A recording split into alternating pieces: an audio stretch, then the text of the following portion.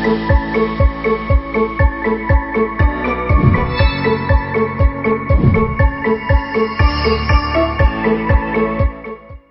guys, I'm Lynn and welcome back to my channel. Please don't forget to subscribe and click the notification bell for more beauty videos. So guys, for today's video, i-discuss ko sa inyo yung about sa bleaching. So alam kong aware kayo sa mga bleaching products para sa balat. So di ba napakaraming whitening ngayon? Iba-iba kasi yung klase ng mga whitening products. So isa na doon is yung skin bleaching. So ano ba yung skin bleaching? Yung skin bleaching po is yung paglalighten ng inyong skin. Meron mga particular products na talagang for bleaching. So guys, di ba may iba-ibang products na nagpapaputi sa atin like ng glutathione, merong L-cysteine peptide, and isa na po doon is yung mga ginagamit for bleaching. So ako, para sa akin, nakagamit ako ng bleaching product noon nung medyo younger pa ako. Yun yung etas na bleaching powder. So andun yung sa video ko na paano ako pumuti. So lalagay ko dito yung link sa taas. Actually, mga ilang boxes no, nakagamit ako, which is nakakaputi naman siya. Pero kasi, yung content noon is hindi masyadong safe sa ating balat. Pero hindi ko sinisiraan yung mga bleaching products. Isa lang po yun sa mga pwedeng cons ng isang product dahil ngayon nga yung contents niya. Hindi nga masyadong safe pag masyadong matagal na ginamit. So ngayon, dahil nga usong-uso yung pagpapaputi gamit ang bleach. So yun po ay napapantay na ating skin tone para hindi rin makita yung mga freckles, yung mga acne, ganyan, mga acne marks, yung mga, basta yung mga anything dark in your body, pwede niyang mapaputi. So dahil nga doon sa mga beauty standards ngayon na lagi niyong makikita sa labas na pag maputi is maganda. So yun nga, dahil sa influence ng media and everything sa paligid, lahat ng tao ay gusto magpaputi. Well, almost. Pero yun nga, majority ng mga tao sa Pilipinas is gusto magpaputi. At isa na ako doon, meron lang ako mga chosen products na nagpaputi sa akin. So hindi ko talaga lahat tinatry. Kasi may ibang tao talagang tinatry talaga lahat without checking the contents of the product. So ngayon, para din matimbang nyo kung talagang gusto yung gumamit ng mga skin bleaching products, dahil marami akong nakikita bleaching soap, bleaching cream ngayon sa market, ibibigay ko sa inyo yung pros and cons ng skin bleaching. So, dun muna po tayo sa pros. So, number 1, it lightens hyperpigmentation for more even skin tone. So, kunwari kung meron kayong sun-damaged skin, lagi ko yung babad sa araw, like ito nga yung kamay ko yan, yung braso ko, hindi ka-skin tone ng panloob ko, and yung mukha ko. Usually, yung mukha ko talaga yung mas maputi, tsaka yung katawan ko, kaysa doon sa ibang part ng katawan ko. Pag sumasamba ako ng medyo mainit ang panahon, yun nga, doon ako nangingitim. And meron din mga activities tayo na naaarawan tayo. And dahil nga gumagamit ako ng mga whitening products, mas mabilis po akong mangitim. Yung mga bleaching products is pwedeng ma-even out lahat ng mga part ng skin mo na hindi pantay. Number 2 naman, it reduces skin discoloration. Which is, sinabi ko nga, is nakakapantay siya. So, kung talagang originally maputing-maputi ka, is mapapantay niya talaga yung pagkaputi mo. So, yun nga, available na siya. Pupunta kayo sa Shopee, sa Lazada. Nakikita nyo maraming examples doon ng mga bleaching soap and products na ilalagay ko dito sa screen.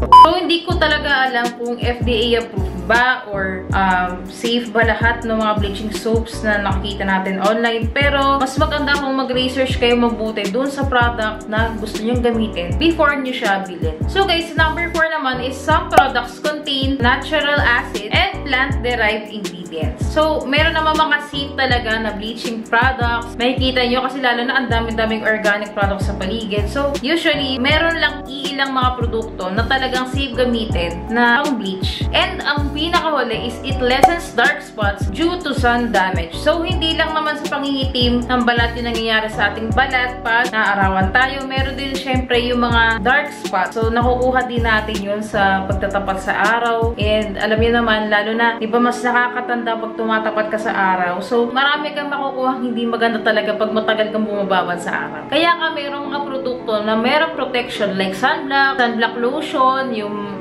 sunscreen para sa face. And mas maganda kung ang iyong sunscreen is merong mas mataas na SPF, mas maganda ko yung SPF na lotion mo or ng sunscreen mo sa face is mataas. Kasi kung mas mataas yung protection sa inyong balat. So yun, ang dami rin talagang uses na pampaganda nitong skin bleaching products. In short, talaga mapapaganda ka niya. So yun nga, parang gano'n yung mga maiisip mo every time na maririnig mo yung pros about skin bleaching. Pero syempre, sa lahat ng mga produkto na nakikita natin sa market, meron din po siyang mga hindi magandang bagay na pwedeng madulot sa atin. So, didiscuss natin yung mga cons. So guys, number 1, isa sa mga ayaw ko talaga pag gumagamit ng bleaching soaps or ng creams or kahit ano bang product yan na may bleach is, meron po siyang mercury, which is, di ba, masama yun sa atin. Ang mercury pa naman is majority na mga bleaching products sa market is meron nito.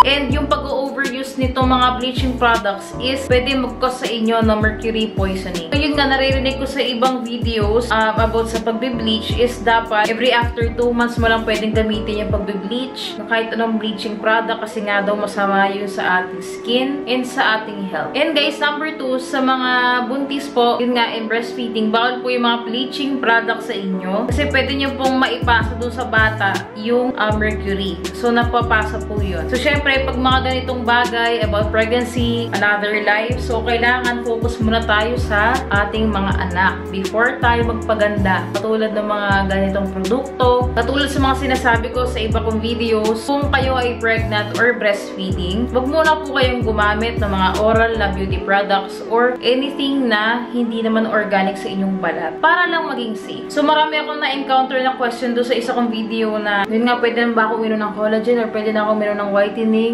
kahit breastfeeding ako. Guys, kasi kaya hindi ko po sinasabing pwede dahil usually kasi yung mga plastic doon sa capsule is hindi naman po siya natural gawa. So, parang synthetic product po siya. So, syempre, hindi yun natural. So, makukuha pa rin ng anak mo yun. Lalo na kung nag-breastfeed ka. So, kailangan focus muna tayo sa breastfeeding. So, guys, syempre, before anything else, diba, okay na yung maganda ka and save din yung anak mo. Kasi pwede ka naman paganda after ng breastfeeding stage or ng pregnancy mo, diba? Pangatlo naman is, yung ibang bleaching products ay may steroids. Hindi naman po yun talaga lagi natin ginagamit. Ang steroids is usually prescribe lang sa mga taong may sakit. Pero hindi ko alam kung anong specific na sakit yun. Pero, di ba, pinaprescribe siya sa iba and hindi naman talaga ideal na ginagamit yung pampabeauty. And guys, pang-apat naman is yung mga cosmetic concerns. Meron siyang effect sa skin aging. So, yun nga, medyo prematurely nag-skin age ka. Hindi mo napapansin. So, sa long-term use mo is medyo nakakatanda yung mga ganitong produkto. And yun nga, masyado siya nakakanipis ng balat. So, hindi talaga masyado siyang ginagamit palagi. Number 5,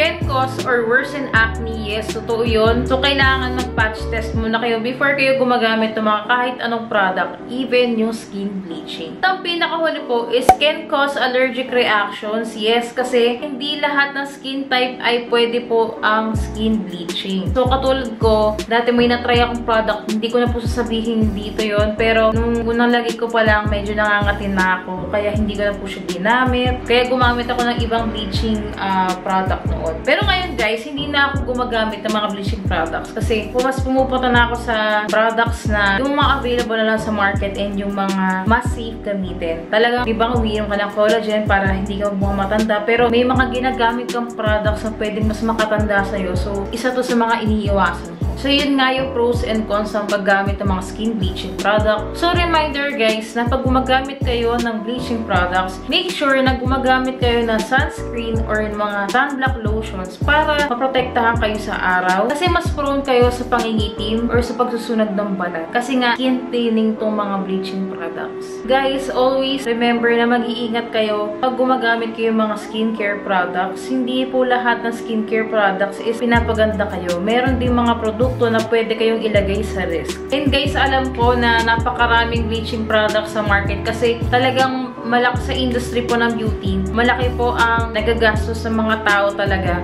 sa pagpapaputi, lalo na dito sa Pilipinas. And guys, in my case naman, umuti ako dahil marami rin po ako sinubukang products at nag-glutathionein din ako. Marami ako sinubukan guys. Kaya nga ako, ma-share ko sa inyo unti-unti lahat ng mga ginagamit ko and kung ano yung naging journey ko simula nung maitim pa ako hanggang sa pumuti ako. And guys, Kung ayaw nyo na magpaputi at love nyo yung morena skin nyo, okay lang naman din yun. Kasi, just do what you want. It's a free country, and kaloka free country. So guys, binigyan ko lang kayo ng insight sa pros and cons of skin bleaching. Next time na tumingin kayo sa market ng mga skin bleaching products, make sure na tignan nyo yung mga ingredients nito and kung saan siya gawa, and malaman nyo kung FDA approved ba siya, BFA approved, ganyan.